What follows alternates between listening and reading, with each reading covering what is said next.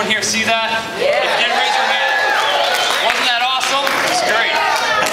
So, a lot of work went into that. There was probably 300 traps, maybe even more. 400 traps that went into making that tree. It took a lot of volunteer efforts from different fishermen. And last year, we were asked to decorate that tree. And this event is kind of the culmination of being asked to do that by Janice Lufkin-Shea. Is she here right now? Yeah, she is. Why don't you stand up, Janice?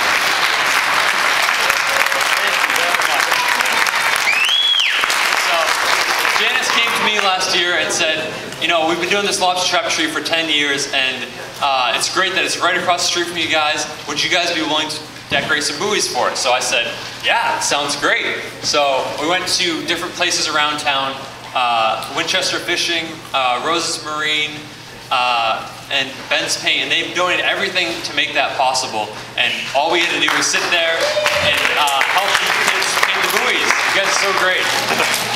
But I just wanted to say, you know, it's been so great. This is our almost 1.5 year anniversary. So the first time we had this event, it was our 6-month anniversary. So pretty young organization, and we've been really lucky to have a lot of support from this community. You guys have been great. And I want to start talking a little bit about the person who, well, actually, Janice, you conceived of the idea of the lobster trap tree. But she didn't actually build it. So right now, really quickly, I want to invite someone up because he's the architect of the lobster trap tree for the last 10 years. Jeff, would you come right up?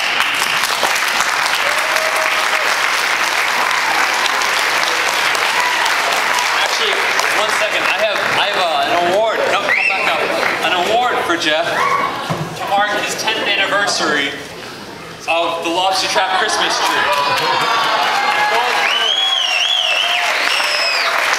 So he's going to tell you a little bit more about the tree. Here you go. What a great gift. Thank you, David. How about a round of applause for David, all the hard work he does in our year. This is a very special award. I'm actually the first recipient. I look forward to giving it away to somebody else someday. But really, the winner of this award and the people that deserve the credit, I am involved. I don't like to say architect because that means some liability if it falls down. But I've been involved for 10 years, and there's a lot of people behind this. I can't name them all for 2 reasons. I can't remember all of them. There's so many. But secondly, they're not all here. There's just a couple people I can see. I see Ed Collin from House Doctors. Ed, you want to raise your hand? Anybody else here help build a lobster trap tree standing, you know, 20, 30 feet, 40 feet, 50 feet high in the air? Sorry, Dan Brooks? Dan? Thank you. So 10 years ago, Janice Shea came up with this wonderful idea of building a lobster trap tree down on Main Street. Of course, none of us had any idea how to build a tree out of lobster traps. We probably should have just gone to Maine and asked them how to do it, but of course we decided to learn it the hard way and build our own. It's very difficult. It goes up now in about a day and a half. It didn't always go up that way. When we started, we had wooden buoys and wooden traps, metal traps, yellow traps, 4-footers, 3-footers, 2.5-footers, rusted traps, dangerous traps. And you gotta do it in a way that you can stand on the very top with nothing in the middle. So it's kind of complex. I'm not an architect, but we figured it out without any plans or any building inspector giving us a hard time. I'm sorry.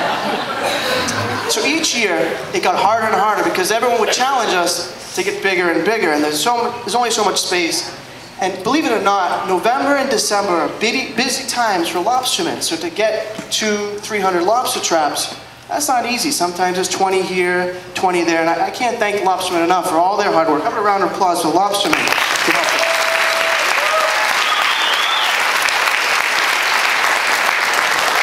So every year we battle the weather like today. Imagine being 7-8 hours out in the cold. Rain, this year I think it rained for 8 straight hours. It stopped raining when we stopped building it that day. And we battled snow and we battled getting volunteers. It's hard to get people to commit to spending that kind of time outdoors. So I can't thank enough the people who've dedicated their Thanksgiving weekends, their weekends right before the lobster trap tree lighting to make sure all the electricity worked. It's a big job. Now, there's been much talk about my resigning or retiring. That's partly because I started a new career. I've got a new baby, 6-month-old baby, and it's a little difficult to give up that kind of time. As you all know who have family members, it's a lot to. You don't want to be somewhere else. You want to be home. So that's my issue that I've been challenged with. This year, I know I'll be involved in the tree because all my volunteers have said they're not going to do it if I don't. I'm sure they will. But I do look forward to passing this off to somebody else who then takes the charge. I just want to say one last thing. Last year was very difficult building this tree. And I was personally running out of a little bit of gas, and I needed somebody to pass the torch to. And I can't say enough about David Brooks and the work of all the volunteers at Art Haven for infusing the tree with some creativity, with some energy, some muscle. Thank you very much, David.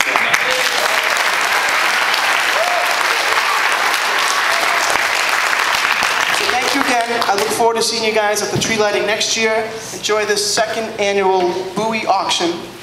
Bid early, bid often. Can everyone raise their paddle for a second? Just get in the habit of raising it. Yeah, keep doing it. So, just kidding. Thank you very much. Enjoy your night.